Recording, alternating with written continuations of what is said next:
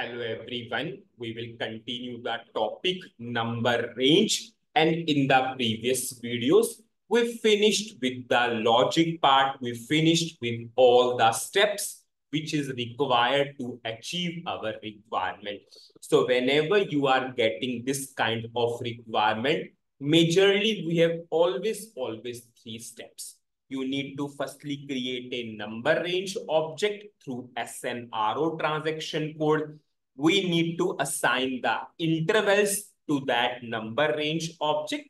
And at the last, we need to call the function module number underscore get underscore next into our program, or we can say whatever the program we are using. In that program, we need to call the function module number get next.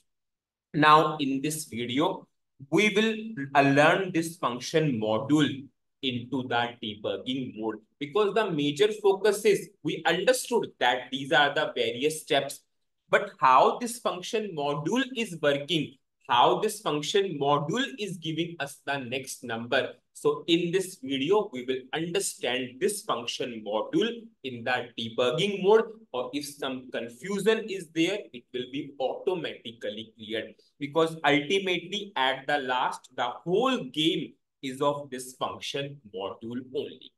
Now I will put a breakpoint. I will just run this program. I will go for some input. Suppose I'm giving the input. Suppose I will give my name. Suppose I will put some age. I will go for some address. Suppose I will go for execute. I will go to desktop 3, most preferable desktop. All three are obligatory, so I pass three things. And have you seen, I have not passed the employee ID. Employee ID will be generated by this function module. Next number will be generated by this function module, and I will use that number. Now, what we are passing to this function module, we are passing number range number. We are passing the number range object, and it will give us the next available number. I'm doing F5 because if I want to go inside this function module, I will do F5. Now you can see I did F5, but I have not gone inside the function module. This is the event load of program. And many times I told during that debugging, if you lost somewhere, you can use F7 key to return. If I will do F7, you can see I'm in the function module number get next. Yes, now we can start with the debugging. And whenever I will debug this function module, you will realize the whole game is of two tables. What are those two tables? TNRO table and NRIV table. In this table, we have the number range object, and in this table, we have the number range interval. Because ultimately, whatever we did through SNRO transaction code, it went to these two tables.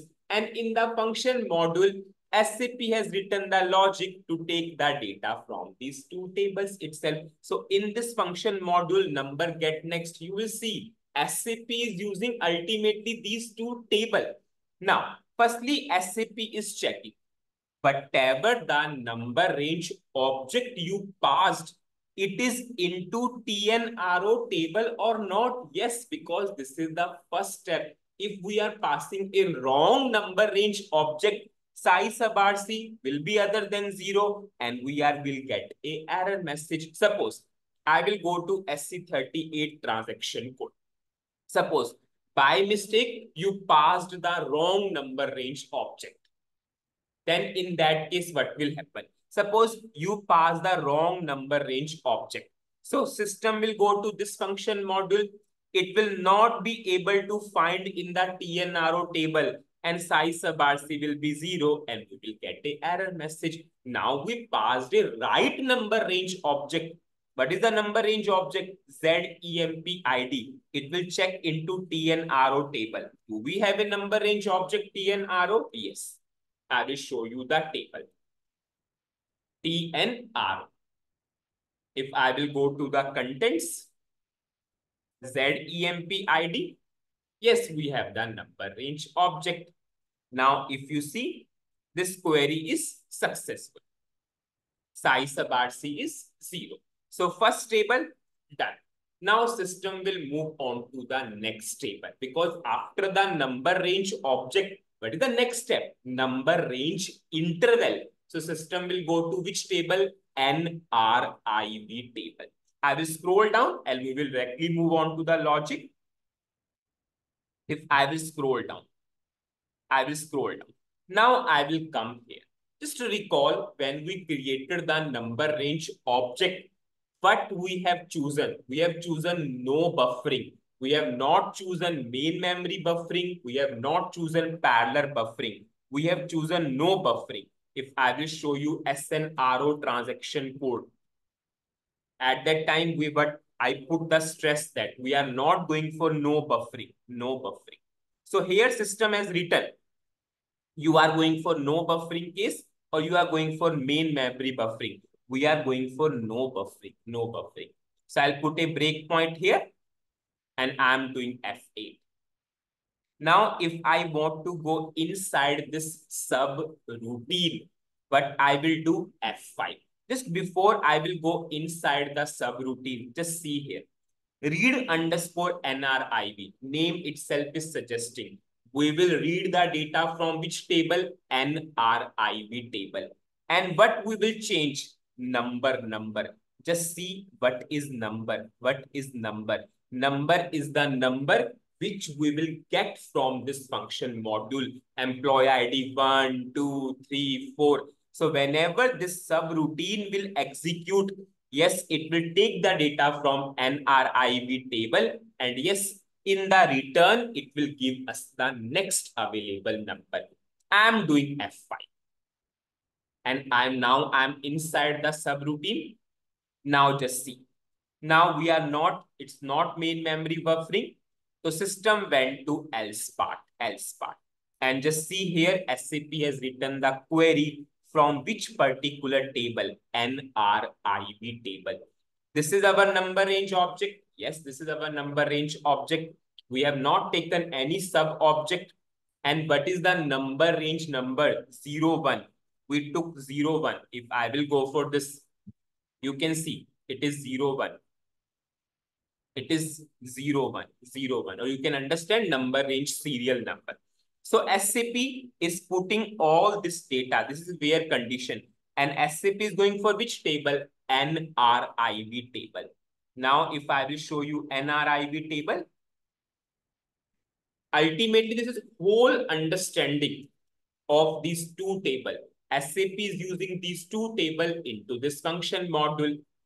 I will go to contents, ZEMP ID, and what is number range number? 0, 1. So we will get the from value, to value, everything we will get. Now, if I will simply execute this query, and you can see SAP is putting the data into this work area. If I will open this work area, does it has everything? Yes, it has everything. Your number range object, number range number. This is from value to value, which we gave that our number will generate between these two. Now just see here, number range level, it is 0. It is 0 as of now. Now, if I will show you where is number range level, just see here, number range status or number range level, one and the same thing. If I will show you table also, NRIV table. Have you seen we have a column here, number range level? If I will go to back button, it is clearly saying it is number range status. It is 0 as of now, 0. Because till now, no number is generated. So it is 0, 0. Whenever we will generate, it will be update 1, 2, 3, 4. Anyways, whenever I will show you, you will understand. If you want to see what is the last number generated, you will be always able to see here. If you want to see in SNRO transaction code, and if you want to check in table, it will be here. As of now, it is 0. Now system has written the logic. Now I will scroll down and I will show you where SAP has written the logic to generate the next number. I will scroll. I will scroll. I'll just go up. Yes, here SAP has written. I'm doing F8. Now just see here. Now I'm doing F6. I'm doing F6. Just see what SAP has done. What is your from value? What is your from value? 1. This is our 1. It means whatever the numbers will generate, it will start from 1. And what is the quantity? At a time, we are generating how many number?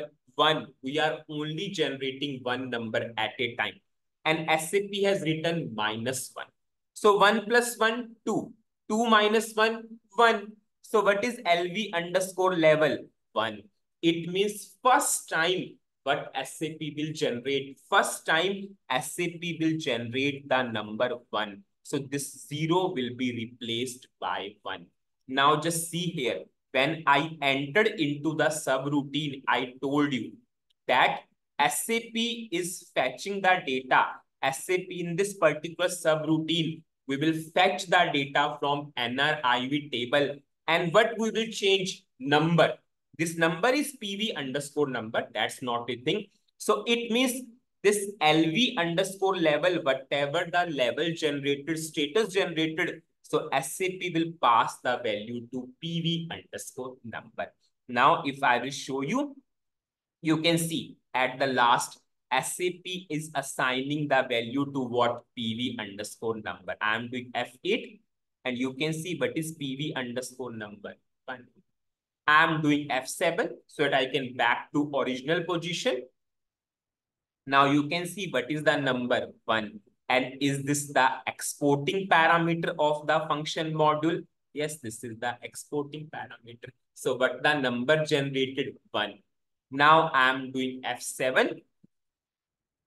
Now I return to my original program. And what is the number? Number is 1, 1. Now, if I will go for again, now what is the employee ID generated? 1. This is the employee name. This is the employee age. This is the employee address. We passed everything to this particular work area. And see, we have not passed the employee ID from the screen. We are generating the employee ID.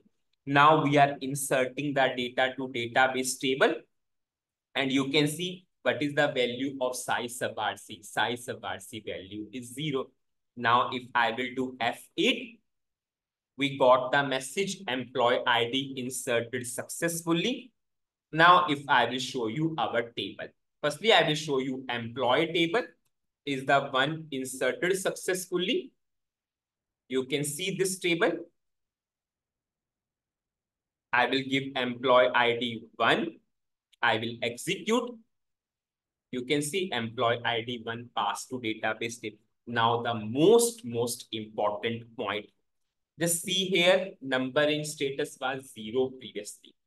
If I will go to back button, now it is refreshed to what? 1. If someone asks you, tell me what is the last number generated, you can simply go for this, or you can check in that table also. This is NRIV table. If I will refresh, you can see now what is the numberage level? 1. Next time, SAP will use this because SAP has to add now 1 plus 1, 2, 2 plus 1, 3. First time, yes, SAP has not done anything because that was the first number. Next time, it will add 1. Now, if I will show you the second scenario, that will again give you an add-on. Suppose I'm going for some different name. Suppose this time, suppose I will put Abhishek. I'll put some age. Suppose I will go for some location, address. I will execute. Now I will show you how SAP is adding the number to the previous number. I will go inside the function module. This is not function module. I will do F7. Firstly, it will check TNRO. Okay, it is done. Now I will go to no buffering. I will do F8. I'm doing F5. Now SAP is fetching the data from the table, this NRIV table. Just if I will show you the work area, have you seen what is the number range level now? 1. Previously it was 0. So 0 plus 1, 1. Now 1 plus 1 will become 2. Now we will simply move where SAP has written the logic. If I will simply go up, this is the logic which SAP has written. Now I will show you. Now just see how SAP will do. Now just see what SAP is doing. What is the number range, previous number range level? 1. How many you want to generate? 1. So 1 plus 1, 2. Now you can see the level is 2. Now SAP is simply passing this to PV underscore number. If I will just see, it should not be the case. Okay, I put a breakpoint at different location. Okay, I'm just doing F7. Now you can see, but the number SAP generated 2. This is the changing parameter of this subroutine. Number is the exporting parameter of this function module. Now here it is importing. So what is your number? 2. Now this 2, we have not passed the employee ID from the screen. We are generating. Now you can see we are inserting this to database table. Now insertion is successful, 0. Now if I will show you database table, this is our database table, refresh. If I will go for, I will remove 1.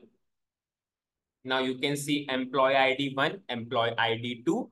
Now the most important is of NRIV.